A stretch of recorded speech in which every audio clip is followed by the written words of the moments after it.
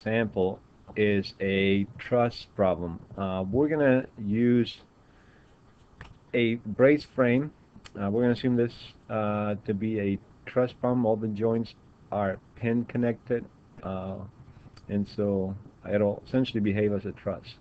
We have a 200 kip force acting horizontally at one of the joints.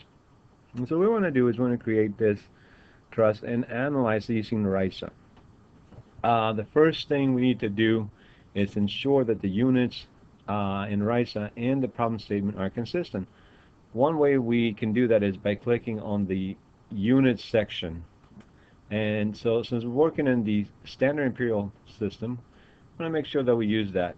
So we'll go imperial. Let's click OK. Next thing we want to do is ensure that we are using, well, let's use a grid that's more useful than the one we have now. We have a 30 by 30, and really we can use a 10 foot by 10 foot grid. So we go to modified drawing grid, go 1 at 10 along the X and 1 at 10 along the Y. Pretty simple example. So we just have a nice little square. The next thing we want to do is create the members. And so we use this draw member tool. And in this case, we are using truss elements. In order to create a truss element, we want to make sure that the ends are pinned. So we're going to use the release codes pin at both ends. Double click on pin at both ends release codes. Everything else should, for our purposes, not be relevant. So we apply, and so we'll go ahead and create the first member from node 1 and 2. Notice there's this little circles at the end, which means that the moment has been released. Create the next element, and finally node 4, and then the diagonal element. And so we have our truss. It looks like the one we have here on the right. So the next thing we want to do is want to make sure that we have the proper boundary conditions or supporting conditions. So we have a pin support at this point, N1, and a pin support at N4.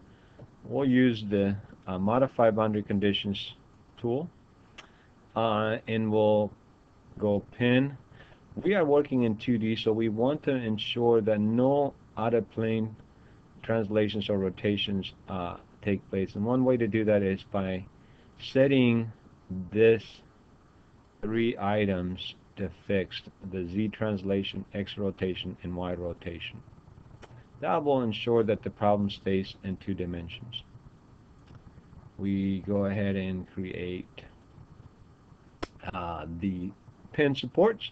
Next thing we want to do is want to make sure that the other 2 joints do not move out of plane. So we'll pull this guy back up. This time, however, we'll release all the constraints in the 2-dimensional plane, but we will keep the 3 out of plane degrees of freedom from going out of plane. So we'll apply that, and then we get our supports, out of plane supports. The next thing we want to do is we want to put a load, the 200 kip load on it. So we want to use the apply join loads tool in this case. We also have distributed load, which would be for beams, and a point load along the beam itself, or a beam. So we'll use apply join loads. In this case, we're going to have a X force, and it's a negative 200 kip force, so apply that. And so we click on the node 3, which is where the load is acting, and there's my 200 kip load. Finally, the last thing we need to do is use load combinations. In this case, we only have one load, and we have that load in basic load case number 1. So we'll click this basic load case number 1.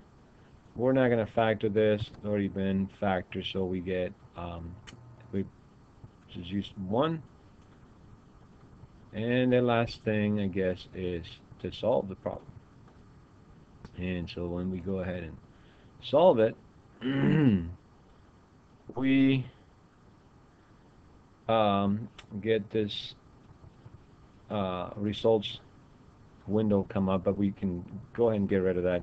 What we're going to use is we're going to use this tool right here to show the axial forces. Notice we don't have an axial force in this member, which is it's reasonable. If we apply the method of joints at this point, the sum of the forces along the X gives us the axial force in the beam, which is 200 kips compression. And so if we sum force along the Y, the force in this member should be 0. Since this is a 45-degree element, inclined element, this force should also be equal to the force in the beam, and so it is 200 kips. This is consistent. One other thing we could do with the trusses is get the reactions. And the way to do that is to go to this bring up the plot options dialog box tool.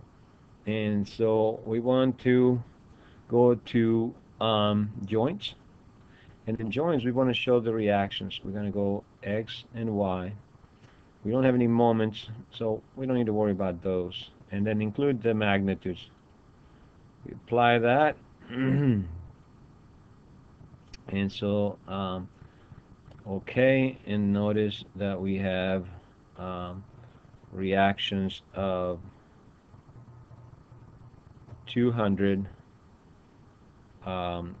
here, and then negative 200, and the horizontal reaction in this joint of 200. I hope that was helpful.